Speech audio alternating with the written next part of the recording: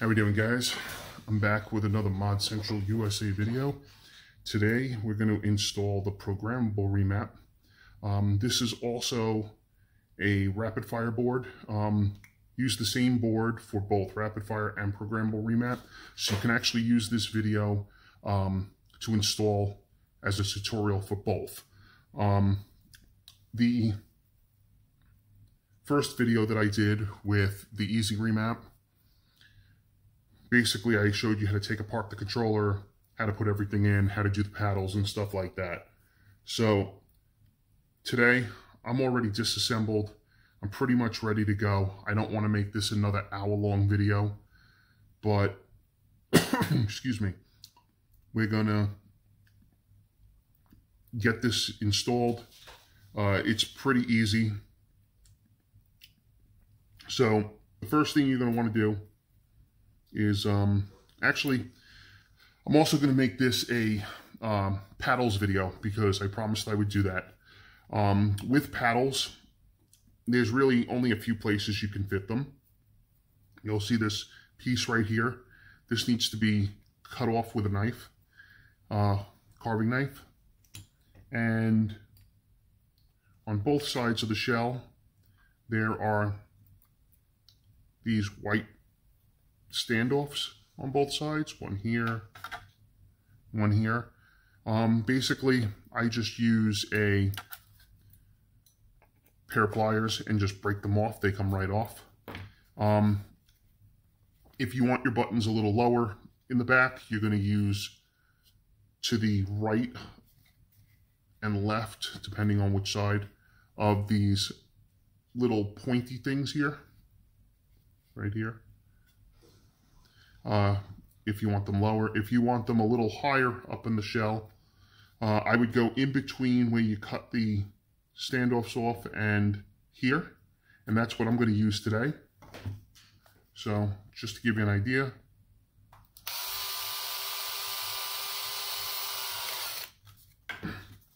I just do a pilot hole.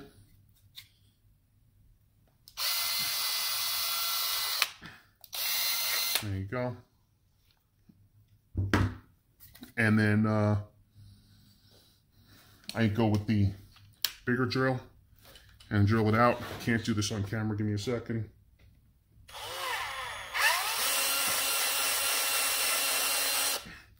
See? Bigger drill.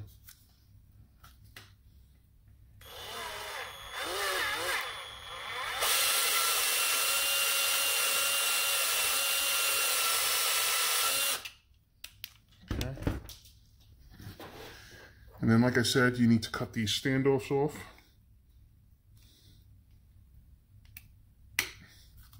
On both sides.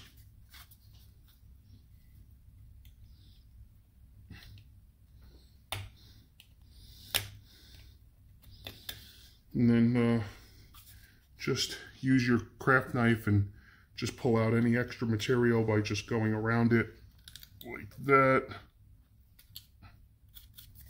And on the outside as well.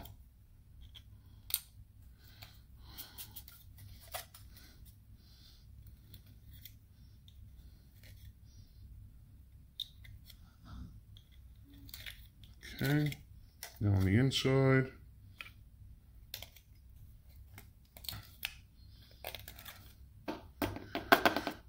And then you're ready to add your, I use a 12, give me a second. There we go.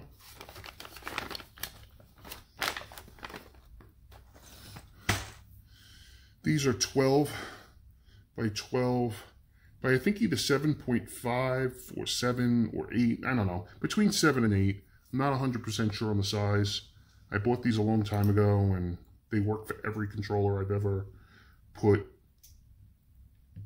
buttons in for grip buttons instead of actual paddles on the back of the controller. And basically, I'm not going to waste your time with gluing them in. Figure out the way that they sit best and glue them in the controller. Now, I'm going to put this to the side for the moment. I actually have one that's already done. You can see, bam, right there. They click. And we're good to go on that. So next, I'm gonna kind of show you how to install this programmable remap board.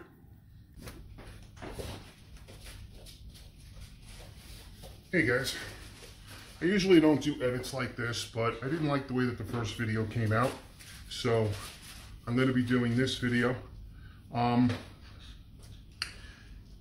You guys already saw the remapping your paddles video, and since this is a jump cut, you should have seen I left in the part about how to set up grip buttons, and I'm gonna use this and splice it over the part that I didn't like.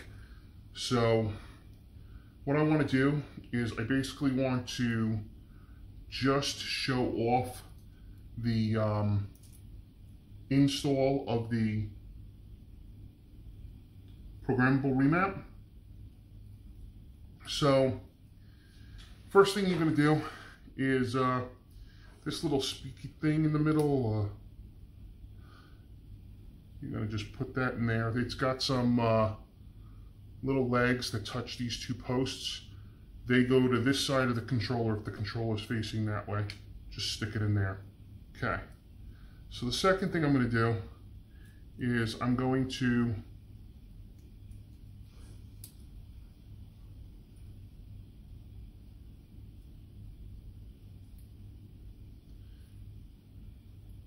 pop this board in. Now, when you put the board in, you could desolder those wires if you want to. I'm gonna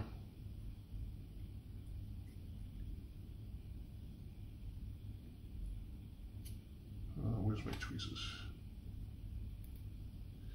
Okay, and then my little screwdriver for this hole.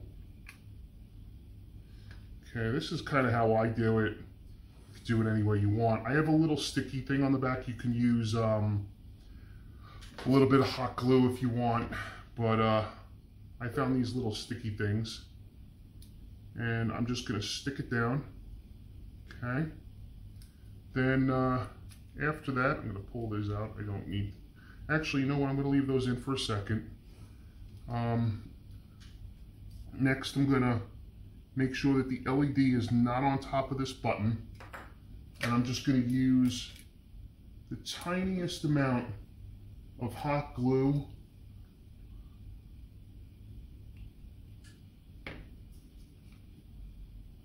give me a second. Basically, you don't want to put it direct on.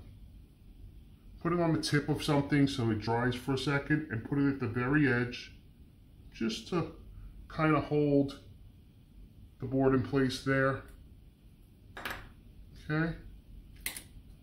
Now you can pull these out. They're not needed. Okay. And then this U1 point over here, that has to be soldered. It lines up with this big solder point. So, and the TP point here lines up with this tiny little via, and it's really difficult to solder. So like you would need like a razor or a very sharp drill bit, and very carefully try to remove the residue.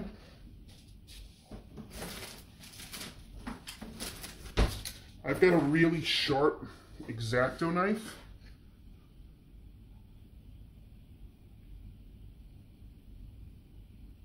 Now, this point is not necessary. You can leave this alone. The only thing is, if you want to have your touchpad remap to one of your remap buttons, then you would need to solder this.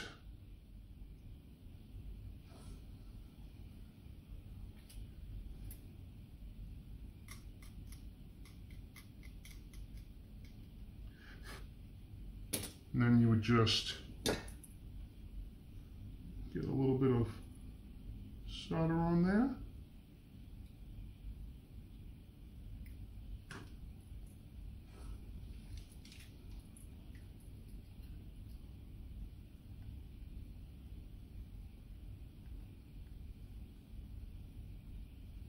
There you go.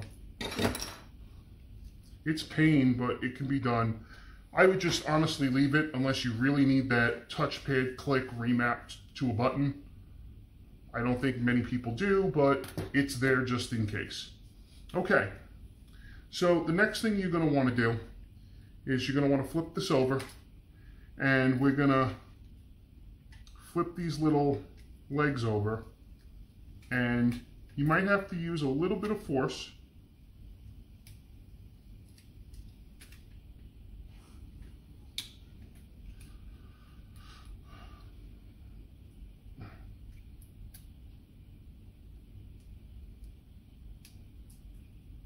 There you go.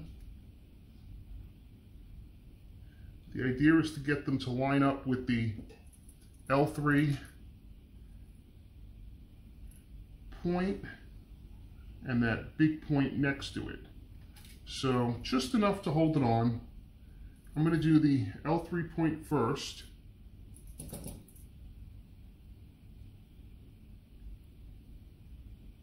then I'm going to do this big point. That's the ground.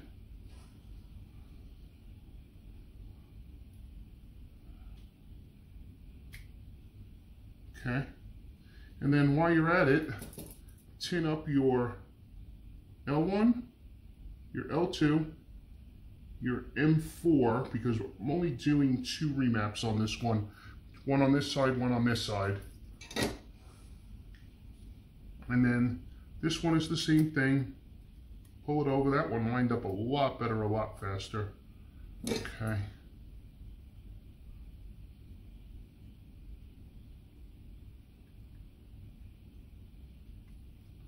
Okay.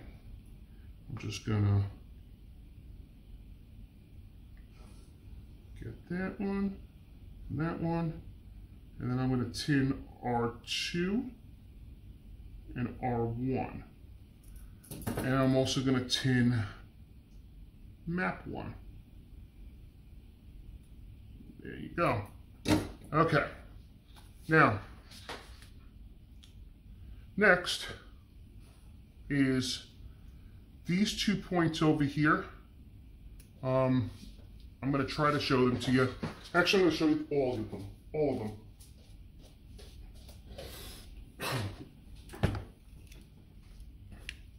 So this point is the left R2, L2, left 2. And the one below it is L1. Okay. Gonna want to solder wires to those. And then over here, I've already got a wire on it. You can see that is R2. Now, kind of hidden below R2,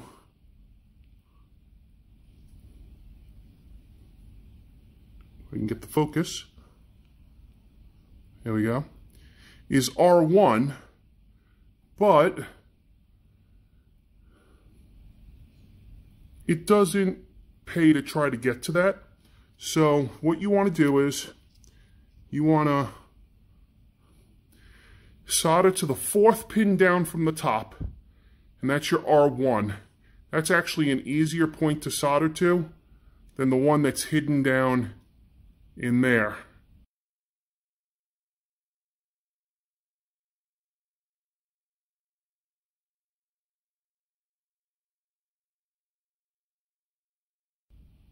Okay, so let's solder all these up.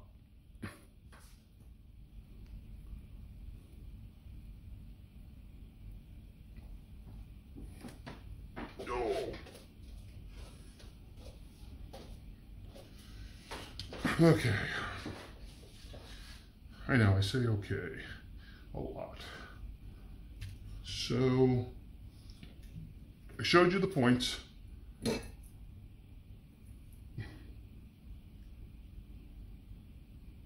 At this angle, you're really not going to be able to see it, but I will show you everything when it's done.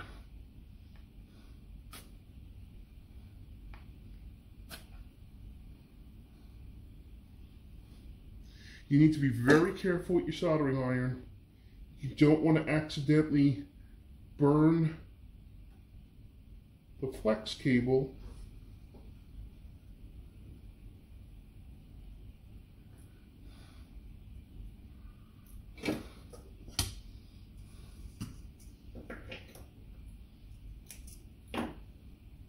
We'll actually trim these up when we're done. I'll show you that as well.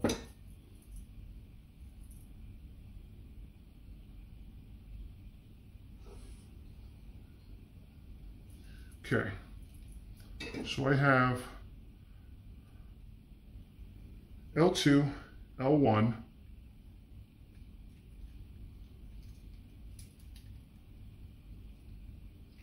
R2, and R1.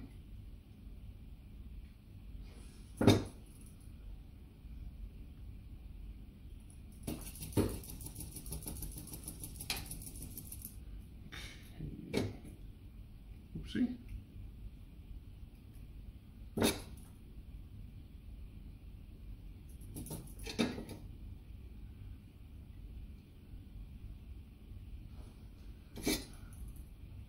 And strip this one, so I'm just going to use the soldering iron to burn off the covering. Expose a little bit of wire. Okay. Now, grab my tweezers. This one can be cut pretty short.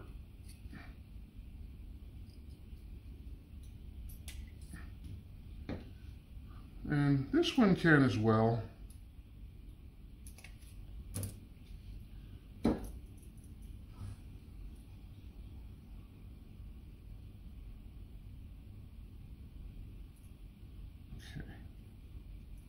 R1.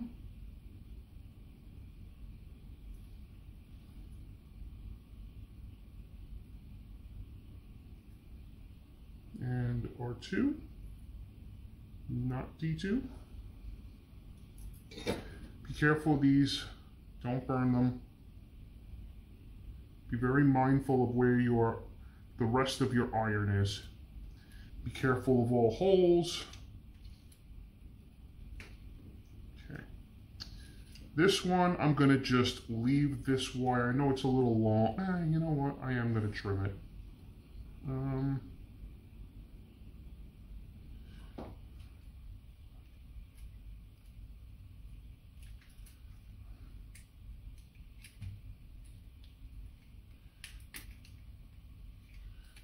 Before I do, I'm going to put my thumbsticks back in.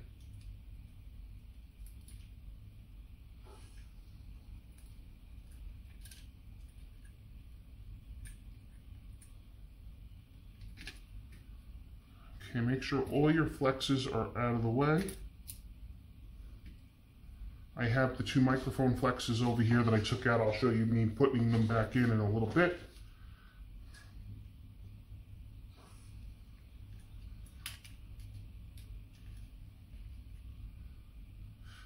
We can actually put this screw in here just to hold things in place for the moment. We're going to be taking that screw back out.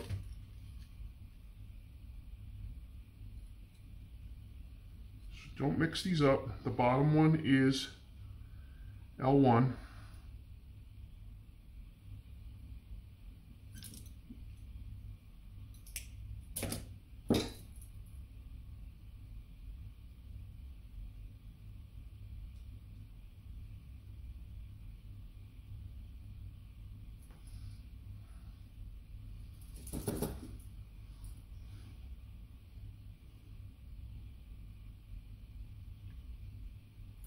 And then the top one is L2. We could trim these up a little bit.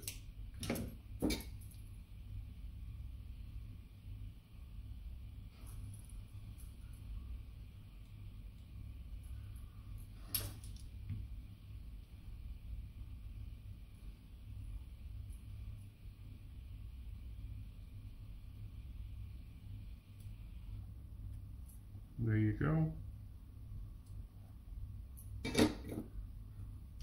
I've got them all out of the way. I've got those two tinned up down there. Let's put all our flexes back just so that we know where everything is for the moment.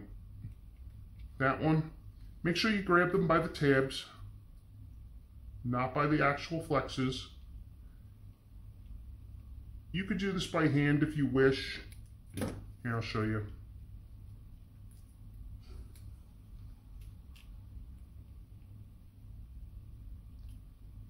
Okay. This one is the big one. It comes up through here.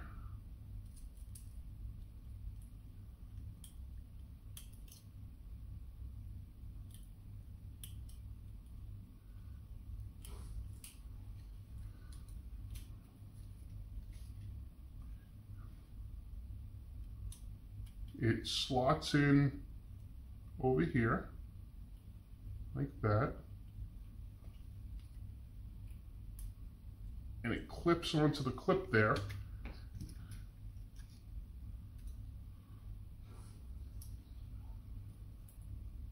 And it goes back in. This little one, I could probably do this by hand.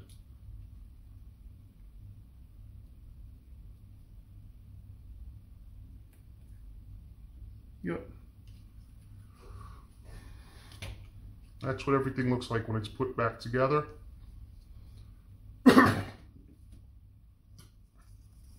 Next, if you're doing grip buttons, which we're going to do in this video, I know it's jump cut, but we'll jump back to where I connected this up to the grip buttons. You want wires about that long.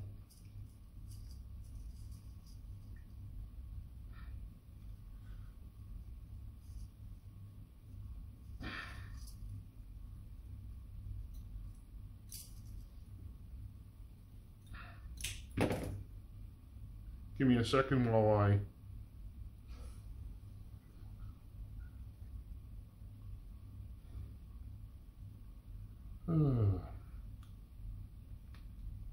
strip the wire.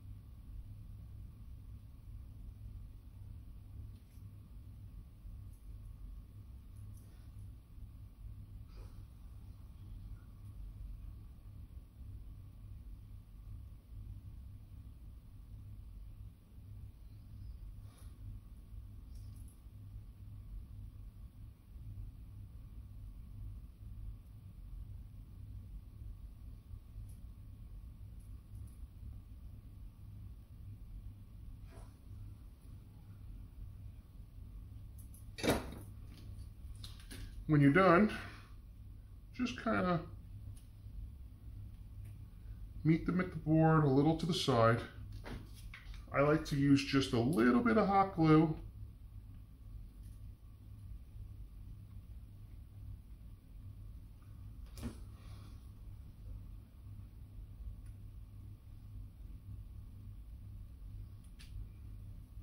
Just to hold the wires in place.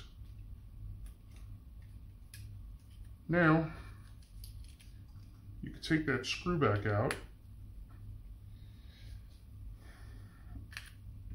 put your battery holder back in. Careful though, don't forget about this little microphone that wraps around, and it also slots in on the battery holder. Then you can put your screw back in.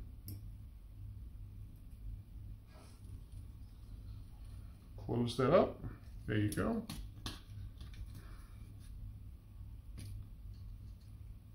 Put your battery in. And that's it. You are done. Now all you have to do is connect your wires to your tact buttons. I'm going to jump back to the original video that I shot for that part because it's the grip buttons. And this one I actually have to do paddles. So one of you lucky people who either mailed in a controller or purchased a controller, I'm not sure which one I'm going to do it for yet, but somebody who just asked for basic remaps of cross and circle, you're going to be getting this programmable remap. Stay tuned for how it works. I'm going to have that part of the video at the end. And I'm going to jump back to the original part of the video now.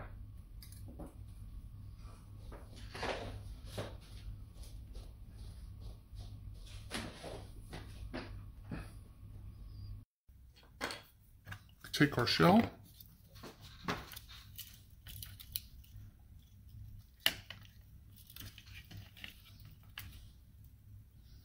solder up the wires to the paddle buttons or grip buttons, whatever you call them.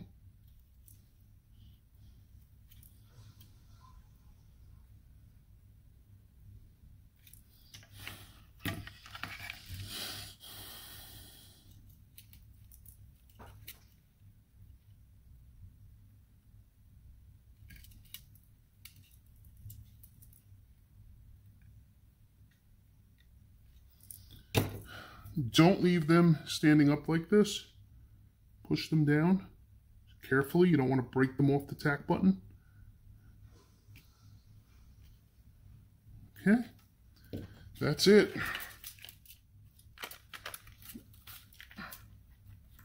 Chuck your wires up over the battery like that.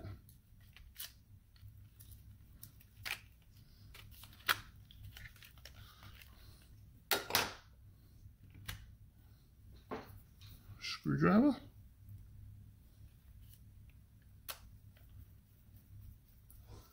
Put in your top screws first.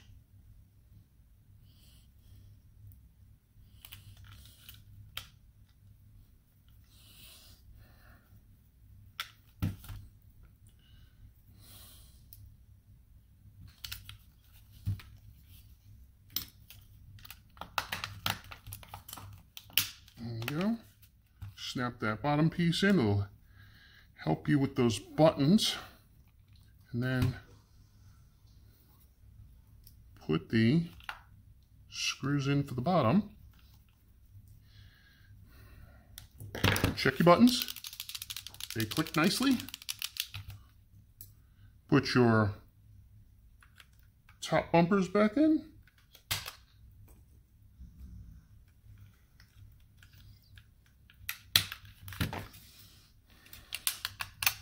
Put your faceplate on. Make sure those buttons all push. Perfect. You're done. That's simple. Let's move over and I'll show you how to use it on the computer. So we moved over to the computer. I've got the controller here. And you can see I've got 1, 2, 3, 4 on the face buttons. I've got the D-pad. I've got the 4 R1, R2, R3, R1, R2, L2, and L1. I got these buttons. I got these two, which is the R3, L3. And then I've got these three, the touchpad, the PS button, and the microphone mute. Now, to remap, hold down all 4 buttons until you see that red light come on. Then you hold the button you want to map, and you tap the button you want to map it to, and let it go. Hold the next one, let it go, and then press up on the D-pad, and it saves. So we did triangle and square, which is 1 in 4. 1 in 4. So I'm going to go back into remap mode, hold all 4 top buttons, L1, L2, R1, R2, red light comes on. I'm going to do X, I'm going to do O, up, and 2 and 3, 2 and 3. That's it. So that is the programmable remap. Also, you can use this tutorial, like I said, for the rapid fire install. If you have any questions, reach out to me. I will be offering install services, and I will have these boards up on eBay and Amazon, and check the description links for everything that you need to know. Thanks for watching. Any questions, please email me.